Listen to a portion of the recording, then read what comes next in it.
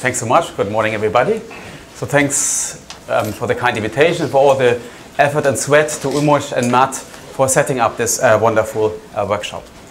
So with the next 45 minutes or so, we shall be concerned with correlations, area laws, and stability of open and thermal quantum many-body systems. This being joint work with a number of people, specifically with Michael, who is also here. This is admittedly a very long title, but the point of the talk is rather short, namely that in a way that there's more to Hamiltonian complexity than to look at ground states of local Hamiltonians, and that it can also be interesting to look at thermal states of open and Liouvillean systems. So these here are the credo questions of this workshop, like whether ground states of natural quantum systems can succinctly be described. We heard about the local Hamiltonian problem being QMA complete, and steps towards the holy grail of the quantum PCP theorem in Matt's and Dorit's talk. So in this talk we shall be less concerned with the first bullet point on this list, but rather with the second, asking whether this exponential complexity of general quantum systems in a way persists at high temperature. So after all, how about thermal and Liouvillean open many-body systems? Anyway, the type of question we have in mind is pretty much similar to the usual questions one asks in the ground state context. Say, for example, concerning the short-rangedness and clustering of correlations in ground states. Say, we know that if you have a many-body system which has a uniform gap above the ground state energy, then all correlation functions would decay exponentially with the distance in the lattice, as has first been shown by Matt using Lieb-Robinson bounds. Now this kind of short-rangedness of correlations can, as we know, be sharpened and made more precise by notions of area laws for the entanglement entropy. So this locality is inherited by the locality of interactions, and this is proven to hold true for gapped one-dimensional systems, again proven by Matt using Lieb-Robinson bounds. Also like for quasi-free bosonic and fermionic many-body systems in arbitrary dimensions, as we have shown, and it may or may not be true for arbitrary gap models in any dimension. We also know that this notion of an area law is very much intertwined with the question of how difficult it is to approximate many-body states with tensor network states, say with matrix product states in one-dimensional systems, and there's this beautiful polynomial time algorithm for approximating ground states of one-dimensional gapped local Hamiltonians, again by people in the audience here. So this is kind of the flavor, the type of question we have in mind throughout the talk, yet applied to the world not of ground states, but to thermal and open many-body systems. That's kind of the mindset of this talk.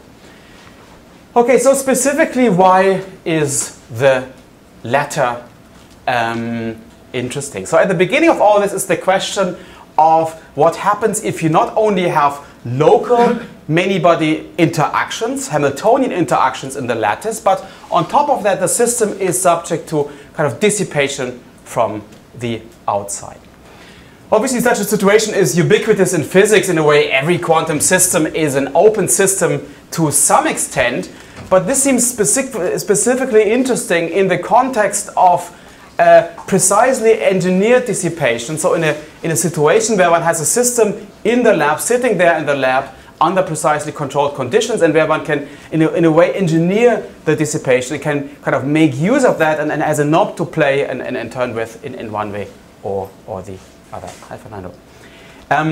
So this is here's a bit of a physicsy motivation of this, why this is so much studied specifically in the physics literature. You can think, say, of systems of cold atoms in optical lattices, which are made from counter-propagating laser light, where you really have a controlled many-body systems in the lab, also undergoing dissipation. There's a cold atoms component to this. One can think of a quantum optics component, where people really think of precisely engineering the noise that you have to a given a figure of merit. And there's a many-body component to this, which is, of course, in the focus. In the focus of this talk. So why are these kind of dissipative open many-body systems so much studied these days, and why are people so excited about it? Well, to start with, of course, there's the basic question of just looking at the interplay of Hamiltonian many-body interactions and dissipative, like open systems dynamics in one way or the other. So one can think of like dissipative quantum phase transitions.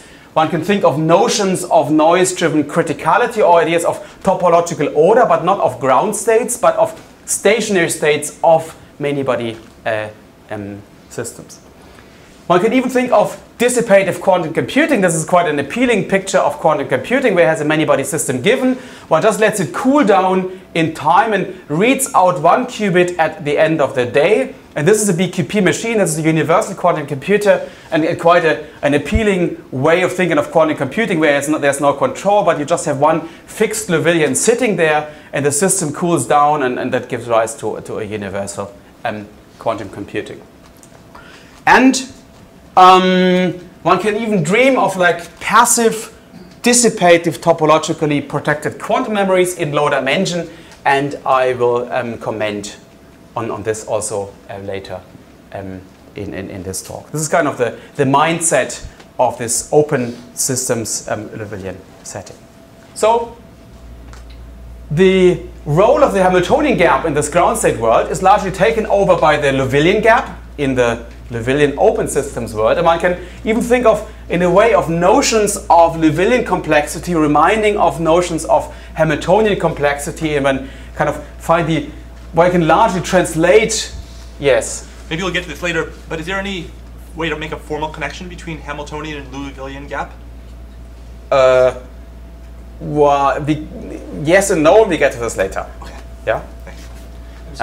Will you tell us what the Liouvillean Yes, I will. Yeah, yes. So I guess the special case of the Liouvillean is Hamiltonian, right? So is there like an amount of dissipation that you want to be above to make things interesting, or?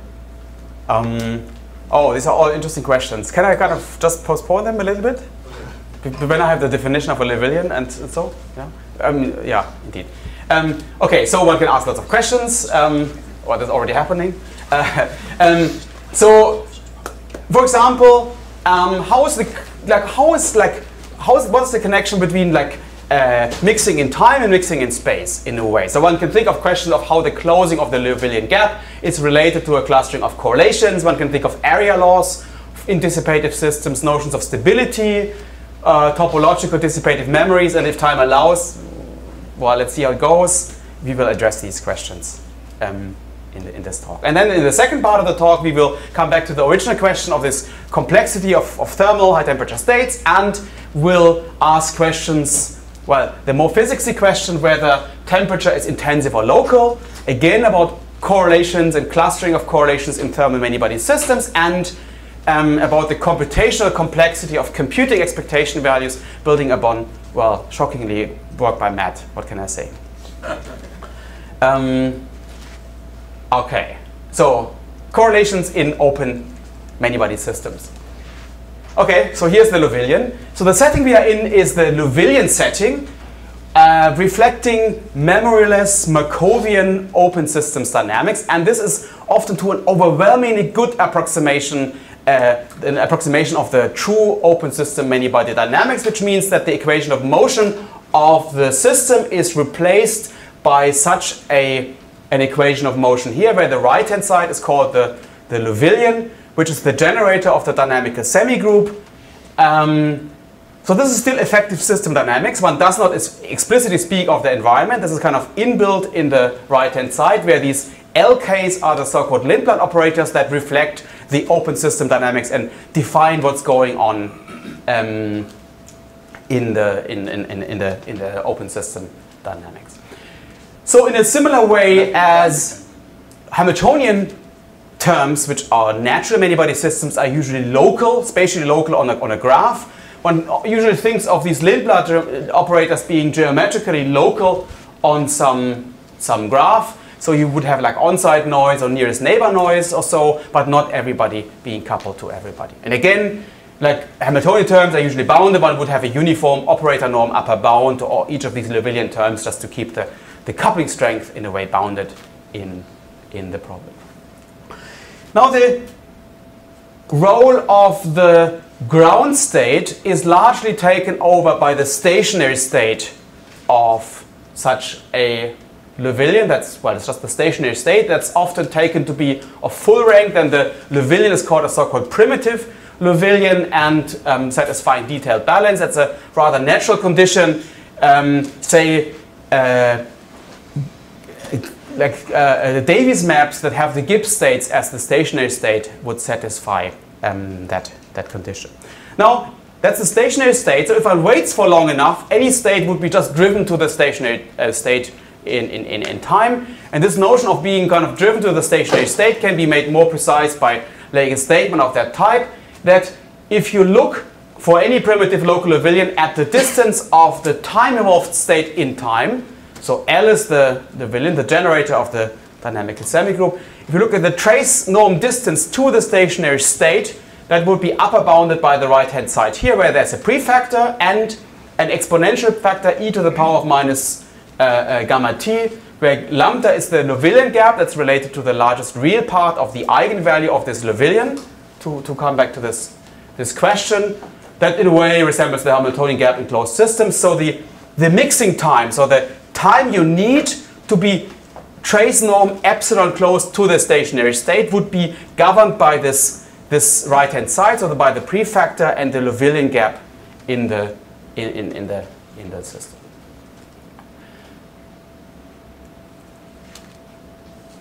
Okay, good. So it is really the gap in the spectrum. It's the gap in the spectrum, but of the gap in the spectrum of the Liouvillean. That's just the generalization of, if you think of a continuous Markov chain, would be gap of the Markov chain. Here it's really the gap of the Liouvillean. You're absolutely right. Yeah. So we have a many-way system. We wait, and it's driven to the stationary state. And we ask the question how, like the temporal mixing is related to the spatial mixing. One could think that if it's kind of rapidly mixing in one way or the other, that kind of correlations might be short-ranged in the lattice in a certain way. And this can be most naturally be captured in the covariance, which is, well, you've seen this a million times. So that's just the largest correlation function for any region A and B in the graph of any observable that has operator norm 1. This is the largest correlation function that you can have. That is obviously related to other standard correlation measures like the trace distance or the mutual information correlation measure that can be bounded by each other, of course, with a dimension-dependent prefactor in a way, like with the Pinsker inequality. So yes. Just the question: is it always clear that there's no space that's invariant?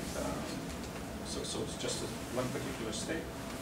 Oh yeah, well no, this is not. We look at unique full rank stationary states, but this is not necessarily the case, right? I mean, this can also be non-unique. Indeed, you're absolutely right.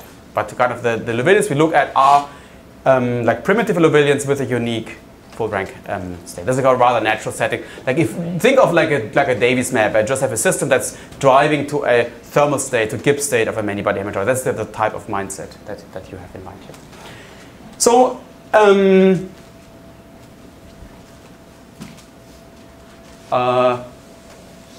so again, say gapped Hamiltonians of away from phase transitions show clustering of correlations. Here you have that correlations far away in the lattice would be exponentially decaying with the distance in the lattice. So how about gapped Liouvilleans is the kind of temporal mixing inherited by a kind of spatial mixing and a locality of interactions in the lattice. And this indeed turns out to be the case.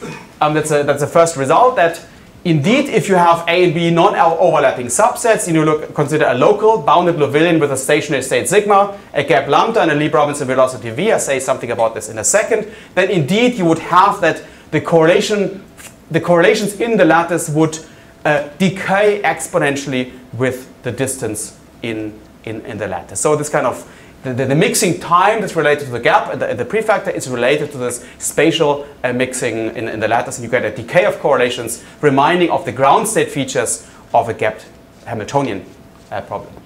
Capital D is Sorry? Capital D is the local dimension? Yes, that's the dimension, and I will say something about the Lie-Robinson velocity in a second, when I kind of have a slide on how this is proven. It's actually rather simple.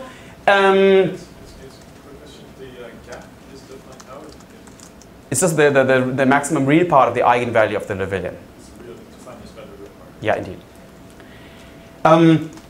So how is that shown? That's rather simple. You make it a time-dependent problem. You go to the Heisenberg picture. So Ft is the time-evolved observable with L star being the dual generator of the semigroup, the Heisenberg picture Liouvillean.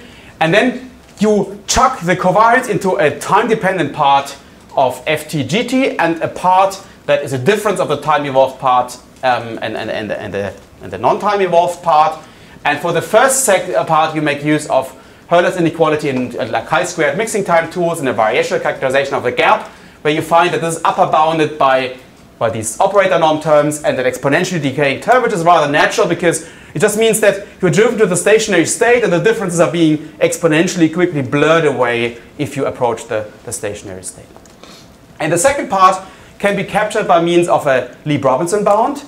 Well, these have been mentioned a million times already. These are kind of upper bounds to group velocities in Hamiltonian systems. They're usually formulated as upper bounds to bounds on operator norms of commutators of time-evolved observables in the Heisenberg picture. So it means that if you locally excite a system, there would be a causal cone, and excitations outside the causal cone would be exponentially suppressed in the distance in the lattice.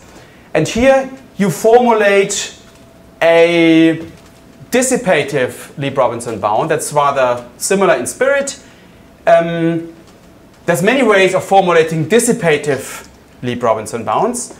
One way of formulating is like this, where you have an observable that is supported on A and B, and you look at the time-evolved observable Fg, jointly time-evolved, and compare it with the Ft, Gt individually time evolved. And the intuition really is that if you have an observable sitting here and an observable sitting there, then if the cones of these time evolved observables don't overlap, then they more or less factor in the lattice with this upper bound given by this here. So if the observers are far away and if the cones don't overlap, then there would be this would factor up to an exponentially small correction in a similar way as for Lieb-Robinson bounds for a ground state problem.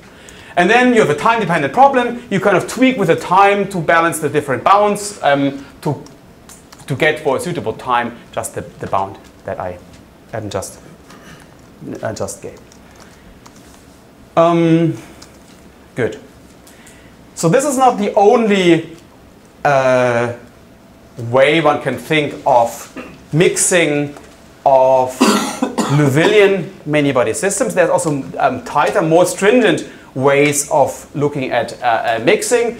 There's a stronger concept of mixing based on a log Sobolev constant, which is a kind of gap-like quantity. In fact, for a primitive Liouvillean, again for a one that has a full-rank stationary state, it would even be bounded from above by the Liouvillean gap.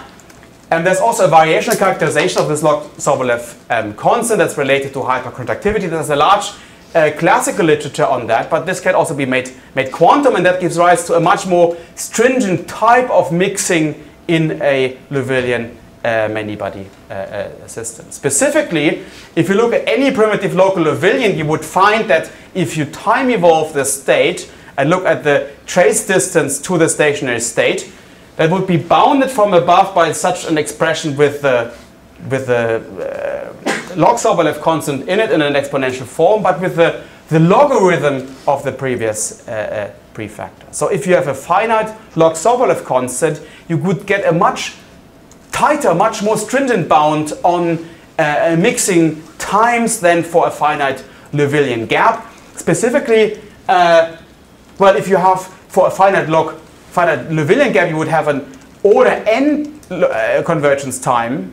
If n is the system size, here would get a log n system size bound on the mixing time. That's a much tighter way of thinking of mixing in Liouvillean many-body systems. And in this setting, you can prove a number of nice things. Specifically, you get a mixing not only in the covariance, but also in the mutual information between different parts. And you can prove a couple of of nice things. For example, a stability result for local Liouvillean. So you think of having a Liouvillean given with a finite log Sobolev constant independent of the system size. And like QB would be you hammer the system locally, would be a perturbation that's just acting somewhere on the lattice, on a region B, and look at the stationary state of the joint Liouvillean. You find that if you make a local measurement, so if you look at the trace distance of the two stationary states of the perturbed and the unperturbed Liouvillean, that they would be very close to each other. They would be bounded from above in trace norm to a term that's exponentially decaying in the distance in the lattice. So in other words, local perturbations perturb locally. It complements also a beautiful kind of brother paper by Toby Cubitt, Lucia Michalakis, and Perez Garcia, in a way that you get a stability result that, that if you locally perturb a Liouvillean, that would only change the stationary state a little bit. So that would be important in this context of kind of engineering dissipation, in the sense that if the dissipation is a bit wrong, then your stationary state will also a bit wrong. So there's kind of a stability in that sense, reminding of the stability results of frustration-free local Hamiltonians, as Spiros and Matt and so on have looked at also a bit. Yes, please. Why do you need log Sobolev here and not just gap?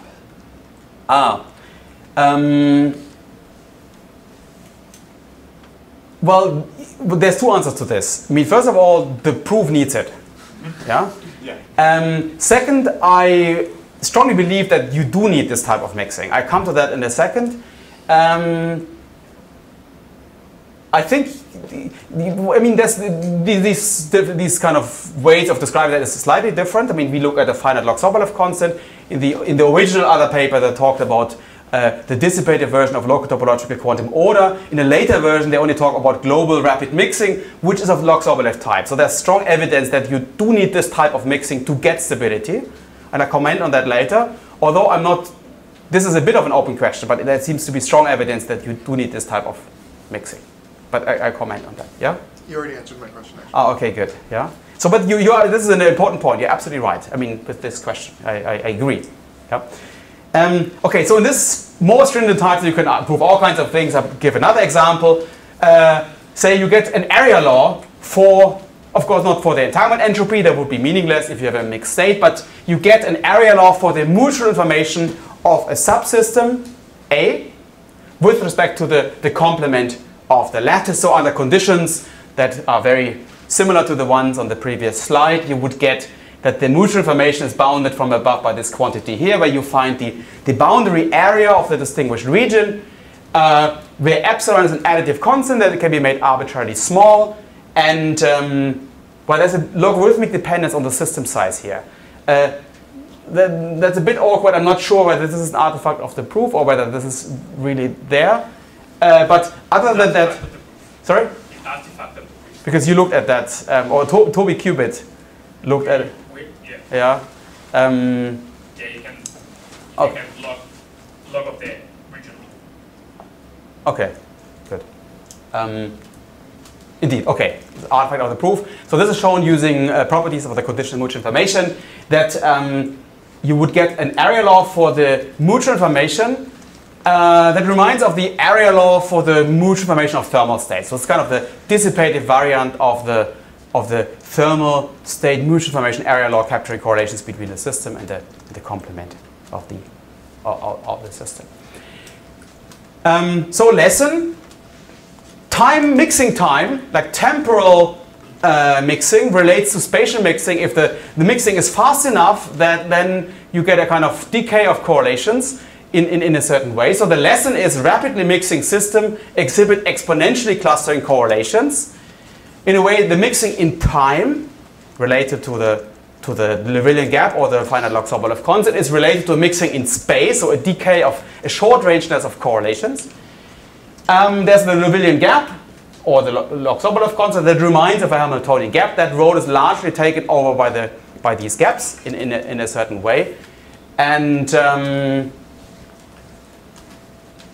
you encounter this kind of like fast mixing versus locality of interactions. And that's kind of intuitive in that sense. If you have quickly driven to the stationary state, that correlations cannot sufficiently fast build up in time to make long-range correlations. So that's kind of an intuitive picture of how the mixing in time relates to the mixing in space. That also is a kind of quantum version of this program of time mixing versus spatial mixing. That's a rather complete program in the classical Markov chain world. And I think Fernando has also generalized that and given a talk, I think 2 weeks about such settings here at the program. Yeah, with Michael. Yeah. Indeed. So there's two different regimes, the finite Liouville gap world and the finite log-Sobolev constant world, with rather different implications, which is a true quantum feature. That's absent classically, it's only there in the quantum world, and it's also absent in free fermionic systems where one can also kind of slaughter the entire problem in all generality, where one only has this more stringent kind of log-Sobolev type mixing, and the other thing is absent. So this is kind of the lesson of the 26 minutes. Oh, that's good. The lesson of the first part of the talk of correlations in space versus in time. So let me end this first part of the talk with a bit of an open question or a crime story that's emerging here. Like one of the applications of this is to think of optimal dissipative encoders to think of quantum memories. One can think of optimal dissipative encoders preparing through dissipation, say, a toric code. And this has been looked at, for example, in a beautiful paper by Dengis, Koenig, and Pastavsky, where they looked at the time to prepare a topologically ordered state to be of the order L for an L by L lattice. Well, that you need order L is clear from a Lieb-Robinson bound, but they also show that an order L time is enough to prepare the state. Yeah, this is good news. That also relates to Aram's question.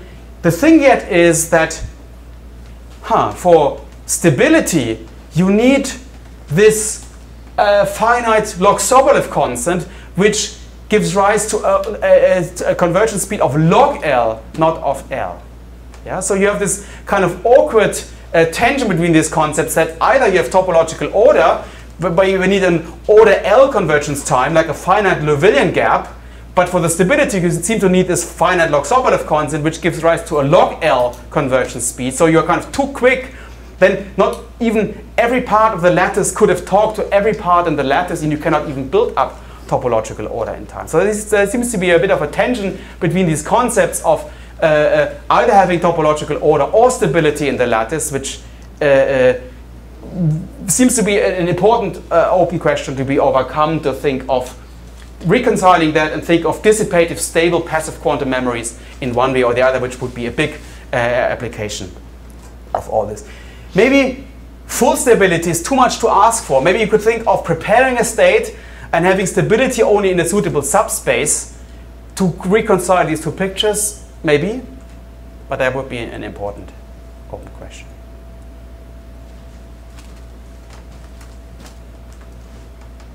I'm even a bit fast, 28. So I'll come to the second and last part of the talk. Unless there are urgent questions on this. Okay, correlations in thermal states, coming back to the original question of the very beginning. And there's many motivations for that. I start with the more physicsy motivation of that, related to the concept of locality of temperature, asking at what length scales temperature is actually defined. And there's a huge discussion in the physics literature. People have all kinds of small structures like nano devices. They put a thermometer there and they ask questions of the type, at what length scales could you even meaningfully speak of a temperature? So this is a bit blah blah. So a more stringent version of speaking of locality of temperature, how this is usually set up or defined, would be, say, if you have a kind of lattice model and the constituents are not interacting at all, then if you make a local measurement, and you would find expectation values at this local measurement that would be compatible with a certain Gibbs state of a certain temperature, then you would assign that temperature to that given state. Yeah, and then you kind of say that this part has that temperature when you make a local measure. Of course, this is only meaningful if there's no interactions in the model whatsoever. But if the model is interacting, how would you, like, what value of temperature would you assign to the local measurement? That seems not so clear. And the way this kind of locality of temperature question is usually stated is that you think of a kind of in an interacting model of a buffer region, and you would say that if the local expectation values in a certain part A would be compatible with the entire state being a Gibbs state at a certain temperature, then you would assign that temperature to this part. Would say this has that temperature. Yeah, but of course the problem is clear, right? But of course it seems far from clear, like how large that buffer region has to be.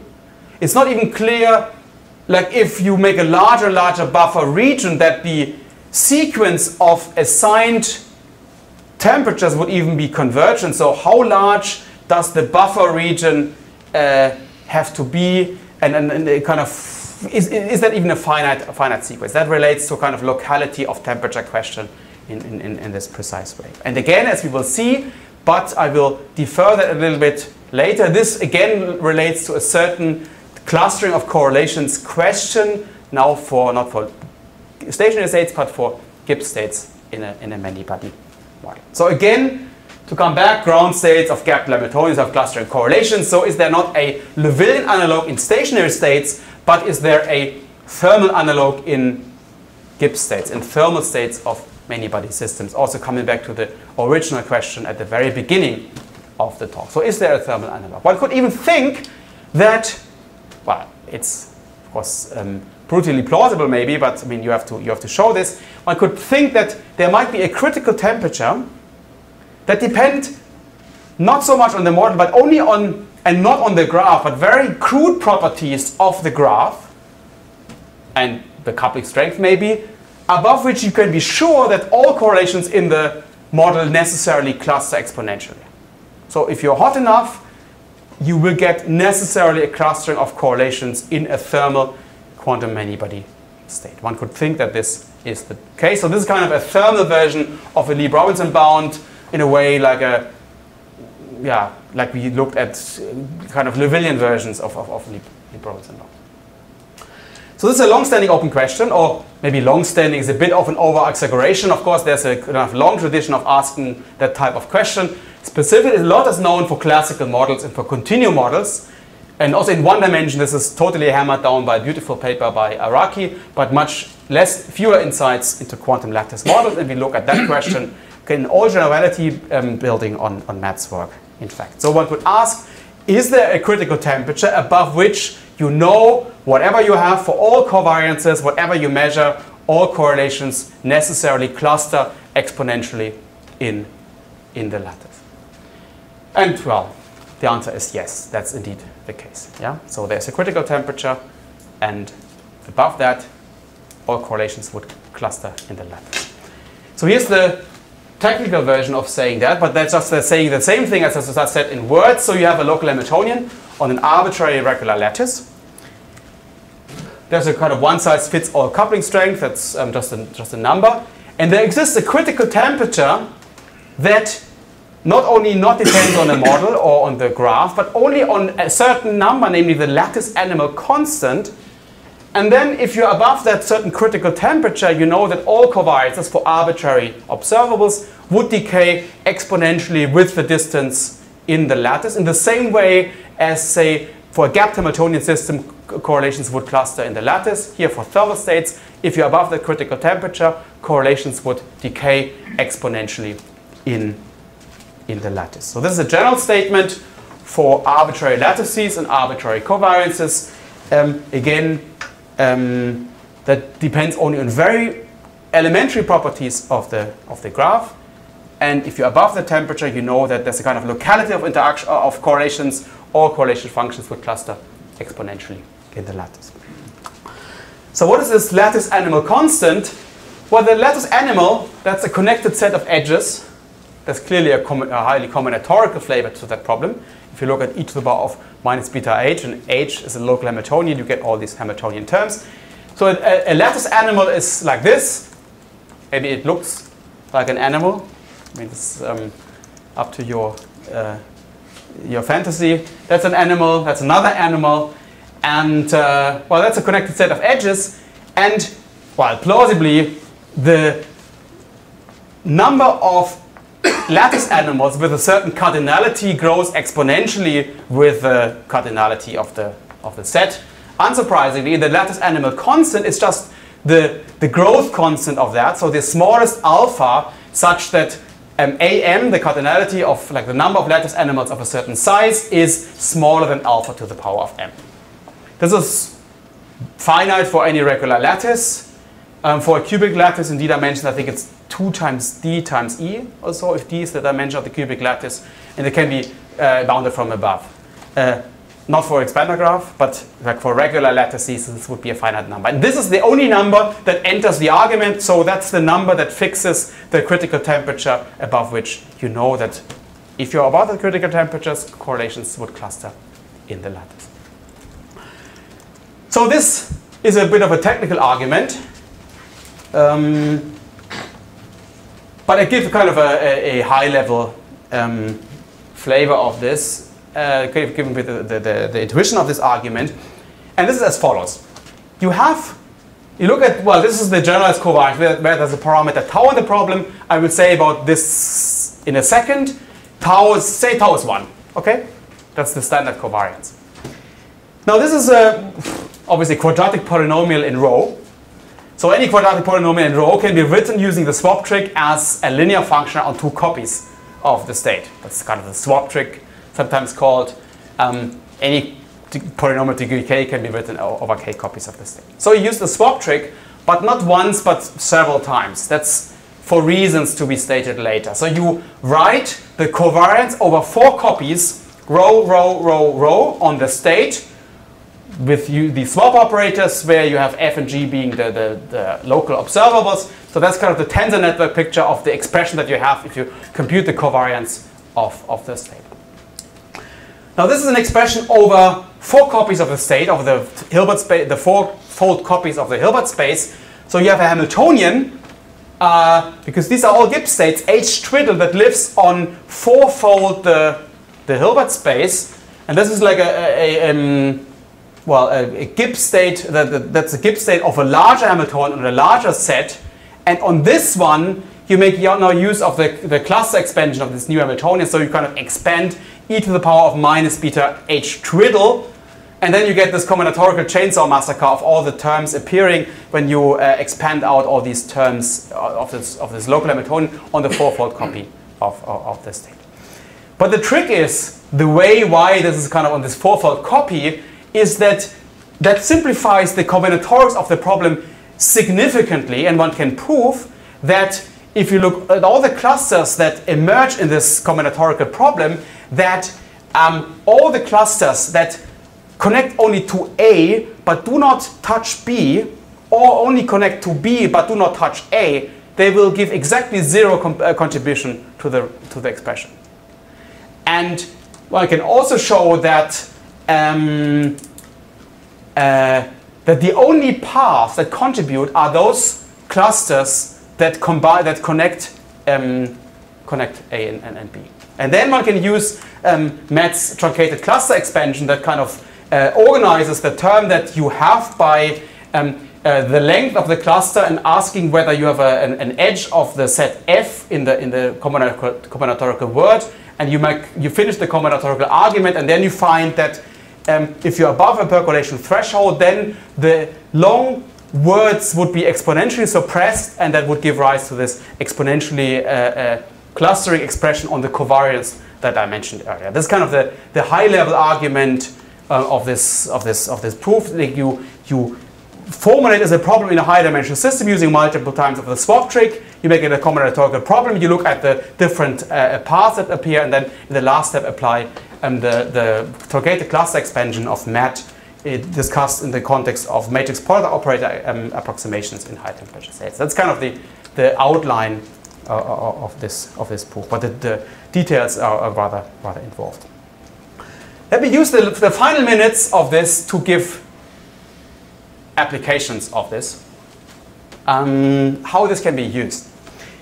One use of this is to think of a universal upper bound to phase transition points in thermal many-body systems. It's not only universal, but in a way it's kind of super universal, because it does not only depend on the Hamiltonian or the universality class or so, but it does not only not depend on the Hamiltonian and not on the graph, but only on the lattice animal constant of the graph. So it's kind of a super crude, super universal upper bound to any phase transition point that you can have in a thermal state of a quantum many-body system. That's a kind of a nice, useful, that's kind of the complement of the interesting region, so to say. So that's kind of the region where there can be no thermal phase transition anymore. And if we look at that, for example, for the ferromagnetic 2D isotropic easy model that Matt mentioned also in his talk without external field, you find that this crude one-size-fits-all upper bound would be, well, give the value 24.58, whatever, that comes out of this expression, whereas the actual phase transition is known to happen at 2.27. Yeah? Well, this is not brutally tight, but one should not, should not forget that it does not even not depend on the model or not on the Hamiltonian, not on the graph, but only on the lattice animal constant of the graph. And then it's not so bad that you're kind of, well, the order of magnitude off to really show where any phase transition point can happen in that kind of model. To kind of bound the region where the phase transition physics can possibly happen. So that's kind of one application of this, to find a bound to Curie temperatures of interacting models in many-body systems at thermal states. The second is the length scale of temperature problem that I anticipated at the very beginning. This can be made precise as follows, that you have a many-body Hamiltonian, you look at a region A, and you look at the buffer region around it. That links to the discussion that they had over lunch yesterday. Yeah? So you have this kind of finite term, and this part here is just the connecting parts that connect this buffer region to the rest of the lattice, that's Hi, and the error you make in the expectation values on the full Gibbs state of the many-body system compared to the Gibbs state, and if you only look at the buffer region, would be exactly given by this quantity here. This is an equality, not an inequality, where you find a covariance over this, well, generalized covariance, that's where the parameter tau comes in, over this interaction Hamiltonian for this family that just ramps in that interaction from having no interaction and having the full many-body Hamiltonian. Yeah? So you can relate the kind of locality of temperature problem and the truncation problem to a question of covariances in the many-body model. And if you, that would be actually interesting to see whether this can be applied also to the ground state context. But if you apply that here, you really find that if you use that result on the covariances mentioned earlier, you really find this locality of temperature problem that there's a length scale that's exactly given by the length scale of the previous theorem, and on that length scale temperature is defined. That defines the buffer region. If you have that, then that's the region at which you can meaningfully speak of a temperature. That's kind of the thermal length scale, and that can also be used in rigorous approaches to quantum thermodynamics and canonical typicality of the type of question that Matt's conference in Aspen last week was actually addressing. So that can be used to get length scales of temperature in the high temperature limit. Obviously, it also relates to stability of high temperature thermal states. If you hammer here, if you make a Hamiltonian perturbation there, then you will not feel it very much. So all this gives rise to a stability theorem for high temperature thermal states of many-body systems in pretty much all generality that one can dream of, except in the high temperature limit. It also means, as an immediate corollary, that one can compute local expectation values of high temperature many-body Hamiltonians in P, in polynomial time. Well, trivially, no, because you know what error you make, you cut out your piece and you compute expectation values. So high temperature expectation values of local observables R in P can be efficiently computed for an arbitrary lattice, for an arbitrary Hamiltonian. In this sense, this is an efficiently solvable problem. It also gives rise to a guideline for quantum Monte Carlo. If you sample out a system at any temperature, you know what kind of finite size system you need in order to faithfully sample the Monte Carlo problem for a given error. So it also gives a guideline to Monte Carlo sampling problems in Gibbs states of many-body systems. So this carry goes mostly to MAT. So one finds also a matrix product state approximation, which is efficient in 1D. So that's the mixed state version of a matrix product state to mixed states. For an arbitrary lattice, this is not efficient, but it still gives rise to a sub-exponential the bond dimension of the many-body system. And finally, all this also works for fermions, for interacting fermions, like for the Hubbard model. One can go through the entire proof, and one would not, as like Aram and we discussed on like having long-range strings or so, this does not appear. So the entire proof also works for local fermions of the lattice. And again, you find all the theorems can be also written out for interacting fermions with the same constraints on locality and so on. And that generalizes earlier results on like covariance matrices of interacting fermionic models that Matt has also looked at some time ago. I think 45 minutes, I'm up. So lessons. We look at the question of a length scale at which one can speak of a temperature.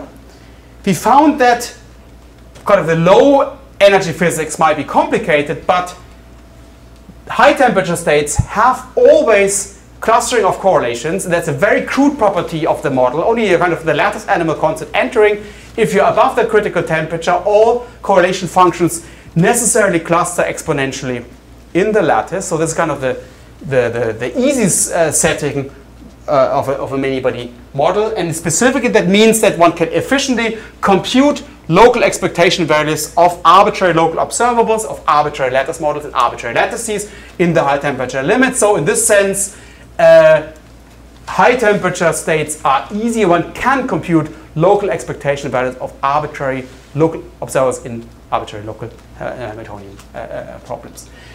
Which brings me to the end of the talk. We looked at kind of Hamiltonian complexity inspired questions, but on open and thermal many-body systems. We first looked at the question of Liouvilleans and kind of notions of Liouvillean complexity. That's on the one hand inspired by kind of more practical or engineering type questions, whether one can use of dissipation to prepare states, make dissipative quantum memories, to think of dissipative controlled many-body dynamics in the lab. It's an interesting arena to study many-body problems, but on the other hand also to kind of complete this program of relating time mixing to spatial mixing. That's a complete program in the classical world to push that to the quantum world and look at kind of mixing times versus spatial correlations in the quantum many-body setting. We found that there's a clustering of correlations if one has a Liouvillean gap. There's an area law if one has this more stringent notion of a finite log Sobolev constant as a tighter concept of mixing. And we found this kind of crime story of, well, preparing topological order that's perfectly possible with dissipative dynamics, but there's this kind of tension between having topological order and stability in this many-body problems. It seems to be an exciting open problem to look at and an important question to be resolved, to think of dissipative topologically protected quantum memories in low dimension. And finally, we looked at the temperature problem and found that temperature is intensive for high temperatures and correlations in thermal many-body states are finite. We're going to get the cluster of correlations above a certain critical point for arbitrary lattices, arbitrary Hamiltonians, and so on. That critical temperature only depends on the lattice animal constant. If you are above that, everybody is dead, and all kind of phase transitions are below. And that brings me back to the question of the beginning of this workshop. Look, does the exponential complexity of general quantum systems persist at high temperatures? And the answer is no. Thank you.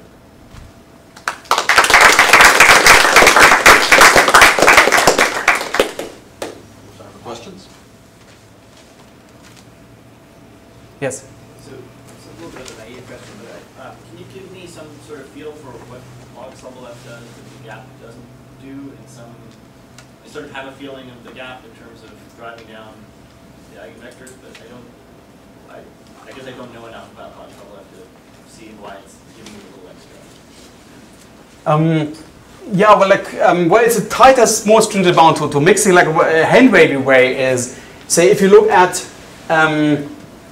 like the relative entropy distance of a time-evolved state of an open system to the stationary state, you let that evolve in time. You plug in the Liouvillean, and you express the derivative of this relative entropy type expression in terms of relative entropy. Then you get kind of tighter entropy-based bounds, not in terms of the one norm, but relative entropy-based bounds. And those bounds give rise to these more stringent types of faster mixing in terms of that log-Sobolev constant. That's kind of the hand wavy way is kind of more of an entropic type of mixing than spectral type of mixing. That's kind of the intuition that you have here. So this is kind of a quantum version of this more stringent, like entropic type mixing of a many-body system. That's kind of the hand wavy way. Yes? What do you mean by general quantum system? Oh, that was, I didn't write that. That was on the web page of the workshop. What do you mean, since you're answering the question? Oh, okay. I mean a local many-body Hamiltonian on a regular graph.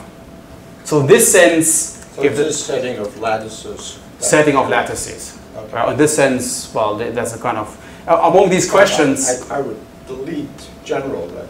Right? Yeah. Of course, yeah. I mean, I put it there because that was Matt's question, I guess, or your question. Yeah. Maybe just, you accepted expander graphs from the discussion. You said they're not, but a bounded degree expander graph would have a bounded exponent for lattice animals. So what's the distinction you're drawing? Oh, no, I don't make any distinction. I just mean whenever there's a finite lattice animal constant, then you can derive these results. I'm just saying that I know for any regular graph the bounded the lattice animal constant would be bounded. I just I had thought you accepted expander graphs and said they wouldn't work on expander graphs. I would not. I mean, the lattice animal constant is surely not bounded on an expander graph. I mean, it can't be larger than the degree of the. Oh, then it's also fine. Yeah. I mean, whenever that's finite, then that's finite. Okay, but I mean, that's the theorem. Yeah. I'm not 100% sure of whether. Does anybody know? Matt, maybe? Like, is there graphs? Yeah. Good. Yeah. You can compute exactly what it should. Yeah. I mean, often you could just compute them. As I said, for a cubic lattice, you really get exactly 2 times d times. So these numbers are known. There's entire books on lattice animals. It would be easier on expander. Okay. Yeah, indeed. Other questions? No. Thanks again. Okay, thanks.